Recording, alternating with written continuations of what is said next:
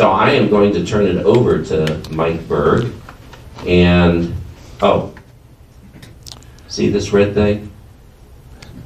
Listen closely about how it is attached to his presentation. You'll be absolutely amazed. And maybe we can auction this off at the end. But don't tell him the secret until the very end. All right. So I'm setting it here. Hopefully I didn't leave my fingerprints on it. But just think of death and dying and look at that bright red, and maybe you'll be able to figure it out before the end. Okay, Mike. All right. It's all yours. Thank you, Roger.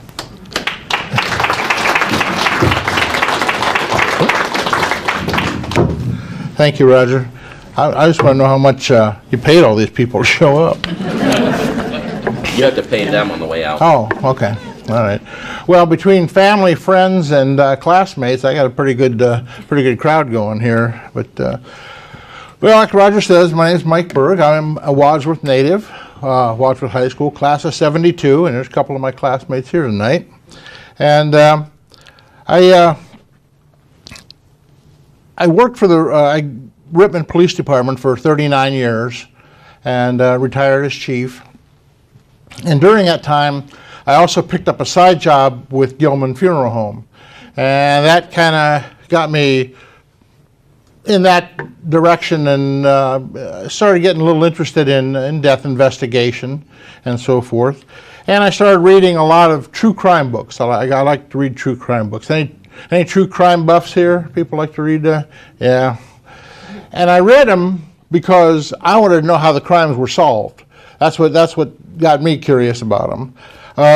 So I was able to take a couple of death investigation courses at the Ohio Peace Officers Training Academy, and I got those under my belt. And I did that because Rittman PD, because we were small, they still are small, is not fortunate enough to have their own detective bureau. And I think that's a good thing, and it's a bad thing, really. It's a good thing because when an officer goes to a scene for something, that officer takes that report and follows that case all the way through prosecution. In other departments, bigger departments, the officer goes to the scene, takes the initial report, turns it over to the detective bureau, and basically has nothing else to do about it. So I think, you know, I can see both aspects of it. I mean, yeah, you have a detective bureau that just does that, and they're really good at it, and it frees the officer up for patrol and answering other calls. And on the other hand, you get a more well-rounded officer because that officer has to do the whole thing from start to finish. So, you know, there's pros and cons. After I took those courses, I was very fortunate. Those of you who like reading true crime will probably recognize the names. There's the big three in forensic science. It's Dr. Michael Bodden, Dr. Cyril Wecht, and Dr. Henry Lee. I was fortunate enough to get to attend courses on two of those. Whoop. I'm going the wrong way.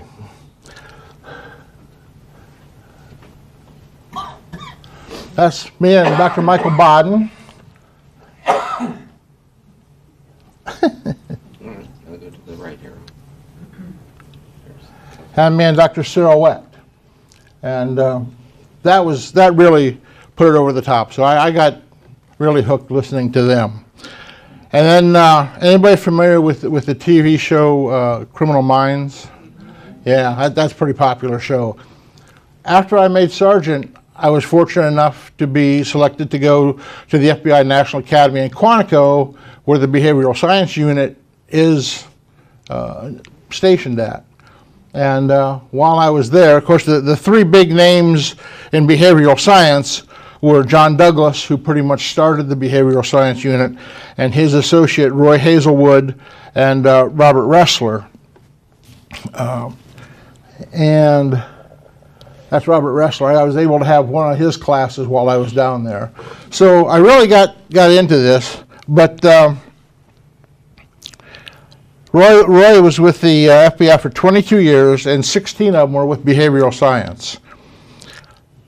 So how this book all began, I don't see him here. I was hoping he was going to be here because I always blame him, and I will again tonight, so it doesn't make any difference.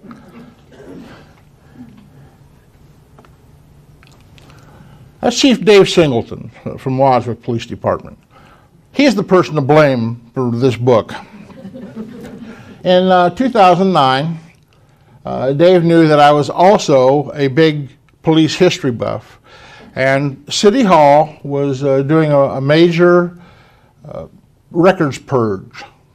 And he came across an old black and white 8x10 picture, and there was nothing written on it. No one knew what it was or anything. So he asked me if I could stop by and take a look at it and see if I knew what it was. And I didn't. It looked very much like a fatal traffic crash is what it looked like to me. And we discussed it a little bit, and we didn't know. However, because I also wrote the history of Wadsworth PD, I did recognize one of the officers in the picture, and it was Bernie Ty. Well, Bernie was still alive at that time. So I asked Dave for a copy. He photocopied the picture, and I went to Bernie, and I asked him, so what is this? And he told me. He goes, oh, that's not a fatal crash. He goes, that's a murder-suicide. And I'm like, So I told Dave. And then I got to thinking, well, if that one was almost lost to history, how many have we lost to history? How many that we don't know that just aren't documented? So I got messing around, fooling around, looking at my different things, and so I started to research this more out of personal curiosity than anything else. At that point, a book really wasn't in mind. It was just to document the homicides and deaths of suspicious nature in Wadsworth. The research was important to me to be as historically accurate as possible. And that's why there are, if you have the book, that's why there are unverified, there are 4 unverified stories in it, because I had enough information for me to believe that something happened, but I didn't have enough to really make me believe, and I couldn't find anything, that there was a homicide involved. And I'll give you an example of that a little bit later. I also strive, one of the things that I really wanted to do when I decided to put it into a book was for each story to have an ending. There is nothing worse than a story that you're reading and you're building up and then nothing. You don't have anything. There's no ending to it, and I hate that. So I really did my best to get an ending for each one of them. It wasn't possible in every case. There were a couple stories in the book that have no ending because I couldn't find them. And I also wanted to, for true crime buffs, I also wanted to put a map and a picture, if I could, with the story. So if they wanted to know where it took place in town, and if the location was still available, I took a photo of it and put it with the story, so people could see where it took place and what part of town and so forth. My 2 favorite resource sources that I spent a lot of time in.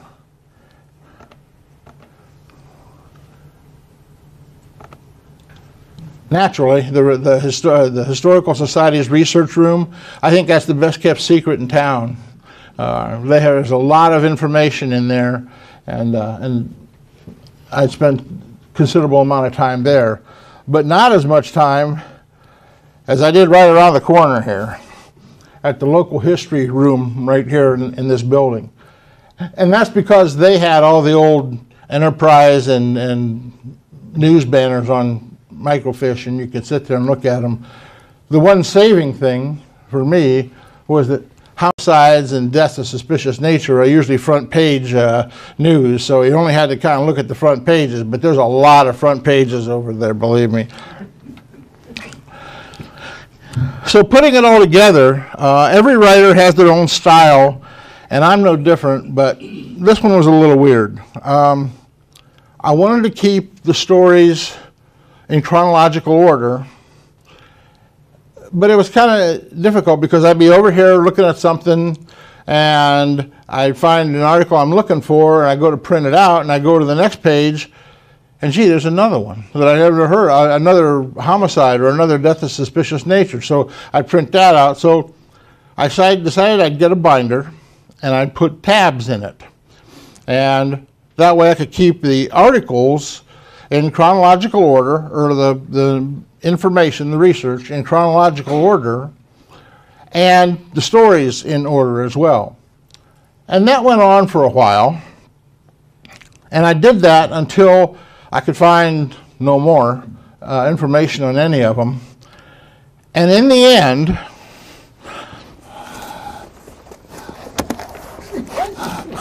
that's my binder.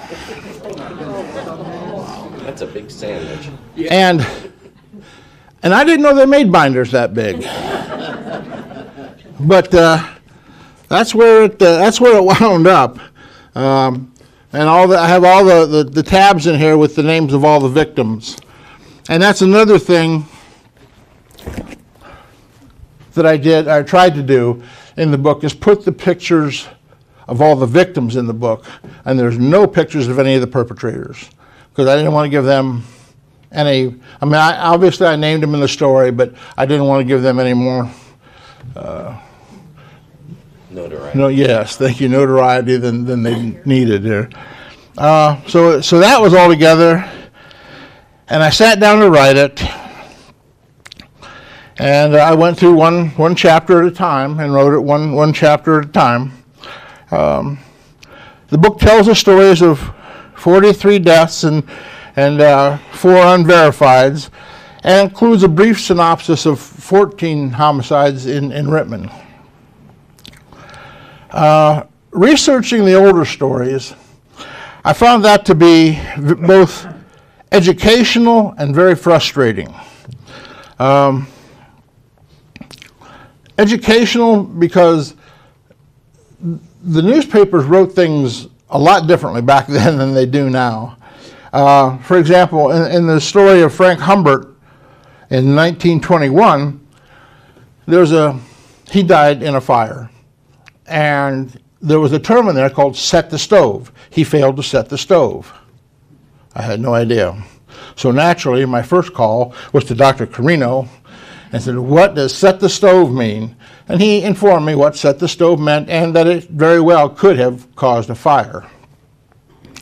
In the homicide of Black Dartmouth in 1928, they used the phrase canned heat. Well, I'm a child of the 50s and 60s, and to me, Canned Heat's a rock group that played at Woodstock. Okay? I had no idea what Canned Heat was, and basically what it is, it's like a super moonshine, is what it is. And that they were partaking of that at the time of his death.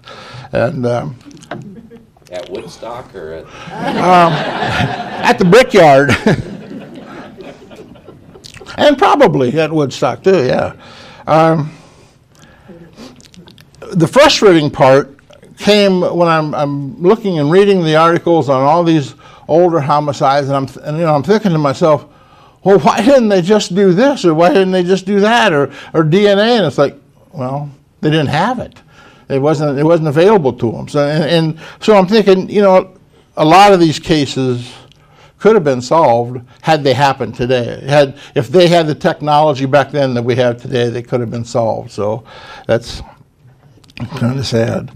And the reporting at the time, that was kind of, especially when I was doing the chapters on the Italian wars, I think that the reporters, I'm not picking on any reporters if they're here, but I think the reporters at the time, they heard a name and they wrote it the way it sounded.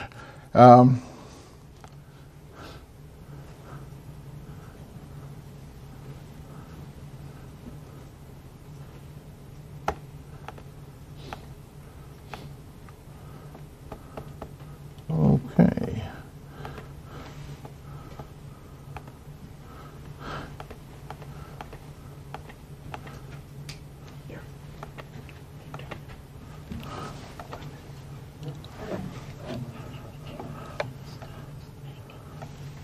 Oh.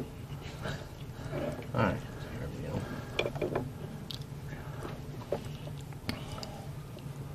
All right. Yep, that's the one.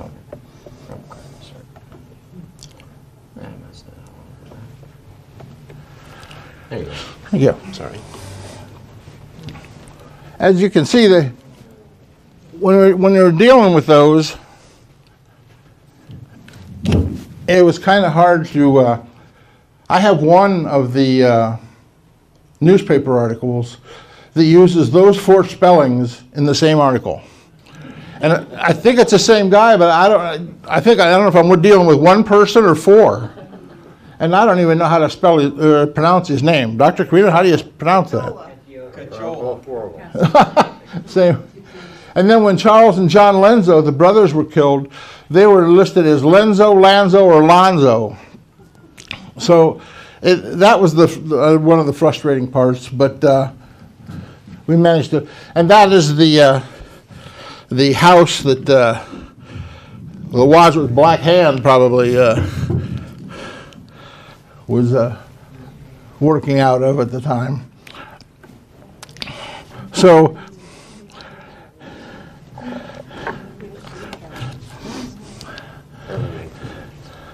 later on, the book caught the attention of Ohio Mysteries, which is a podcast out of Akron. And the woman who runs it's a former Beacon Journal reporter. And she interviewed me on, I think I chose the story of Benny Mosteller in 1973, who burned alive in a cold furnace up here at the foundry. So, yeah, that's why it's suspicious nature. Yeah. Not too many people burn alive in a cold furnace, but he did. Since 2019, when the book came out, there have been some changes. I've had to add another homicide, Iran Cannon from the North End in 2020. And I need to remove unverified number 1.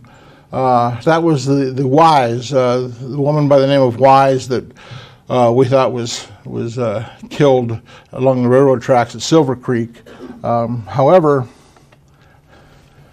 actually I found this researching the book I'm writing now, and it kind of, again, dealing with Dr. Carino, we figured out that this was actually the one that we thought was the Wise one, and she survived, so the unverified it didn't happen.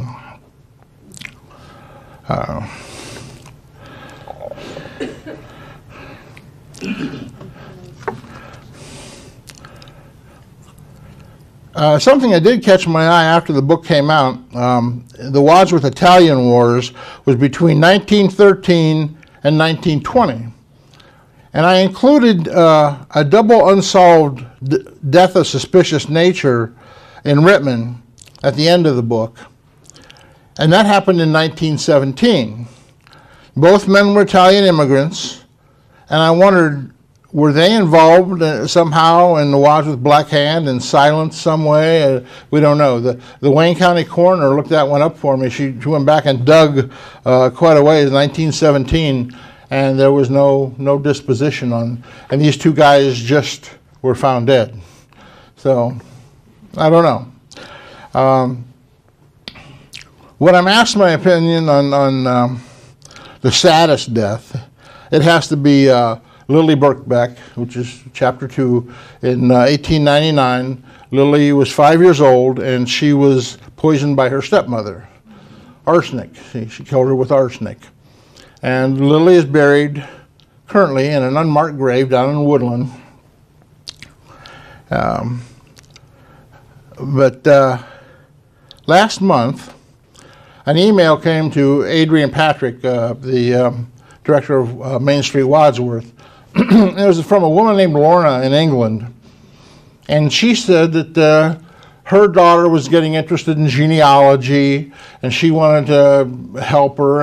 And she remembered that her father told her something about one of their relatives that had 2 families, one in England and one came to Wadsworth, Ohio, and there was a skeleton in the closet, and his name was Thomas Birkbeck, and well, Adrian didn't know, so she did the next best thing. She sent Lorna's email to both Dr. Carino and Roger, and Roger picked up on it and noticed that it was the Birkbeck, which was chapter 2 in my book.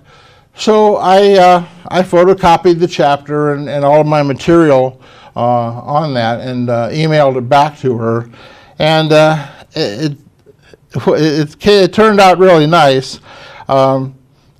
What's going to happen is that woman is in Lorna in England was so moved that her and her daughter are working with Roger, and I think friends of the library or friends of the cemetery.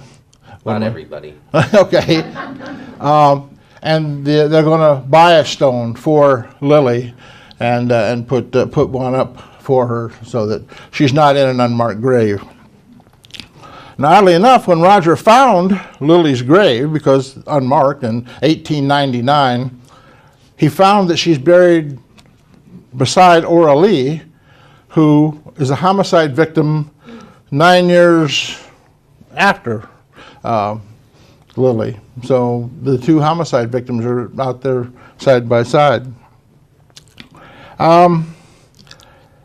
Did I miss any? I don't know. No one's come forward yet and told me, hey, what about this one or what about that one? But then again, if you read the book, you know that there are some stories about resurrectionists in town. So there probably were some homicides that happened that went unreported or that we don't know about.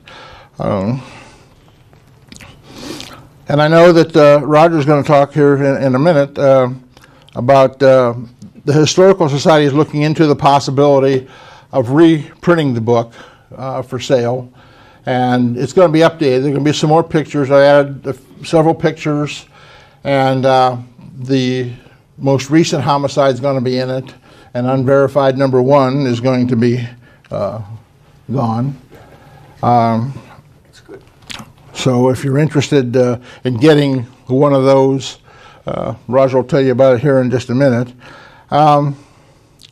So thank you very much for having me tonight. I appreciate it, and maybe we'll be Just back out of curiosity, how many have this book currently, the one he wrote? Okay, not even half the people. How many desire to have this book? All right, that's over half. Well, go ahead. Well, why don't you take questions, Okay. or explain that slide, even though you didn't know I put it in there. Yeah, I don't.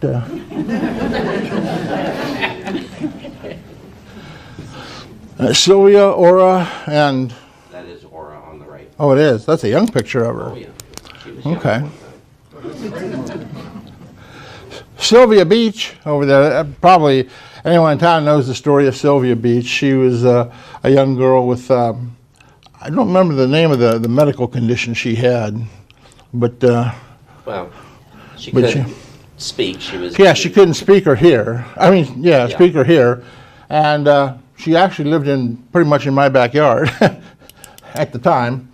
But she took off one spring day and was never found. She took off towards Durling Park areas where they last saw her footprints, I think, in the snow.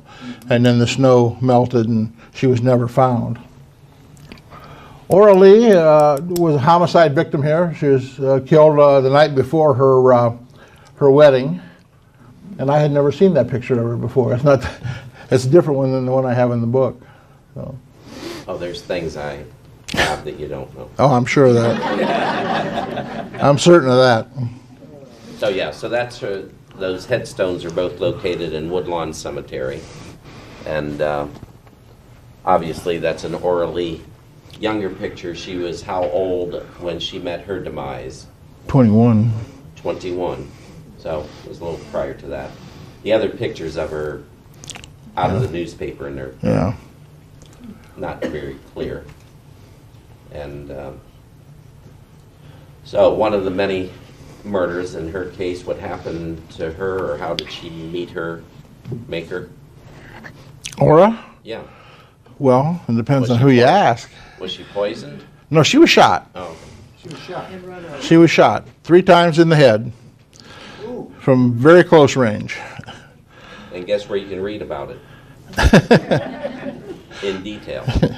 Well, there's several places because Linda has 2 books out on it.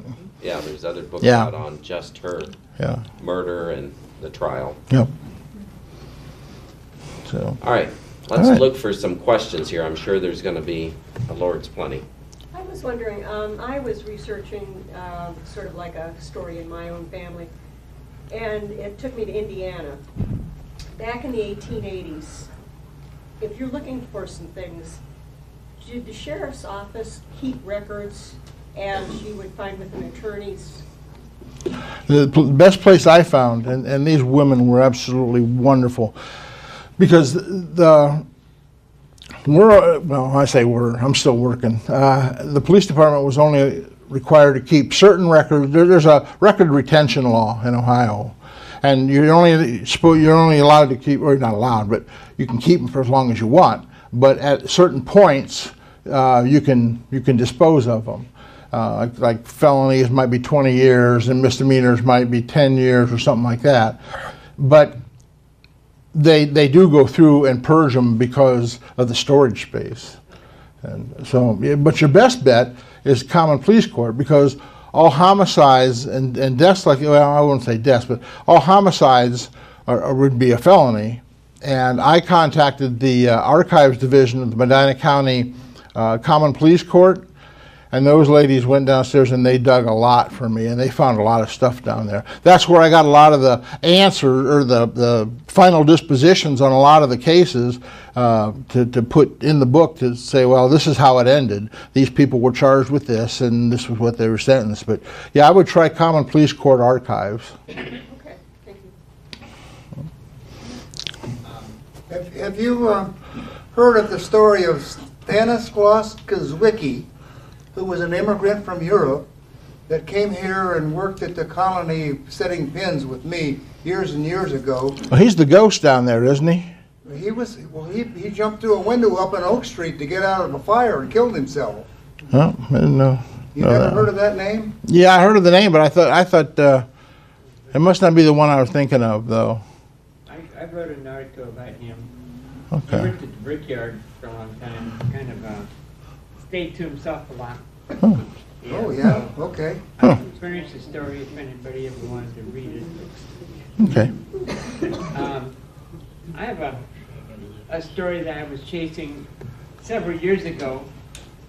I put it aside, never really found all the answers. Maybe you might know it. It had one segment of someone from Wadsworth in it.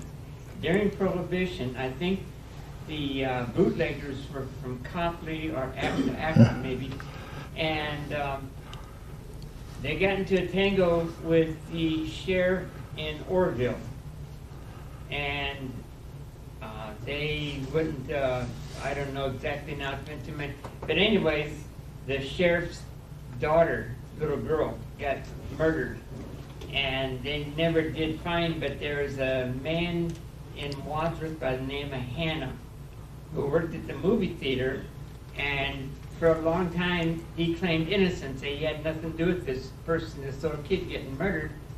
But after they, put the sweat on him for a long time, he finally admitted to doing it. Nobody really ever thought, to this very day, whether or not he really did it, or they just kept pressuring and pressuring. You know anything about that story? I think It's either his son or his daughter. I think maybe it was his son. I'm trying to think. You're not talking about Melvin Horst, are you? Well, it was the sheriff. Melvin Horst was the nephew of the sheriff that lived in Orville, Yeah. and he was like 3 or 4 years old, and came up missing about 2 days after Christmas. Mm-hmm. Yeah, it's still an open case in Orville. Yeah, that's what I thought. Because I think the guy's last name is Hannah. I don't remember. It's been a couple of years since I started writing all this down, but I think he was worked at the Strand Theater or something like that when they found him. So I just often wondered, because I never did find the answer, whether or not, they truly, I don't think they ever found the body. No, they never did. Who they claim killed him. He technically could still be alive, but he would be in a pretty advanced age by now. Okay. I just wondered if you knew more. What's the weirdest homicide that you've seen here? Pardon me? The weirdest homicide. Weirdest homicide? Give me a minute. Well, Lily's was kind of strange. And Which one? Lily. Yeah, yeah. If you go through the whole, Yeah, Lily's was different. They said that she fell out of bed, had a seizure, and died. And they buried her, and then rumors were floating around town that no, she was abused, and she was exhumed, and her stomach was sent to Ohio State, and they found some arsenic. So the doctor at Ohio State says, I want the intestines. So she was exhumed again, and they sent the intestines down. He found even more arsenic. And then, and I don't understand this, but from what I found out, the prosecutor took the case to the grand jury on the parents before he got any reports back from Ohio State. So he didn't have that to present, and the parents were let go. exonerated. Yeah. And I think they took off after that, which was probably a good idea.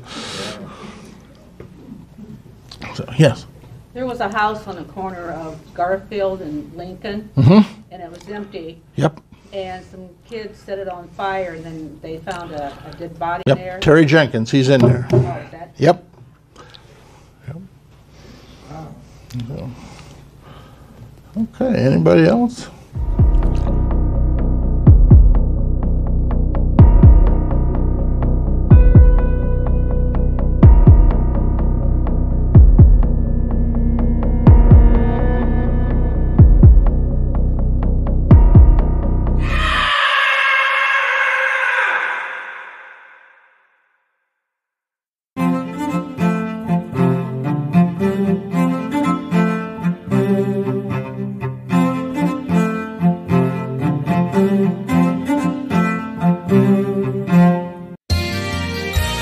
You are watching WCTV, Wadsworth Community Television.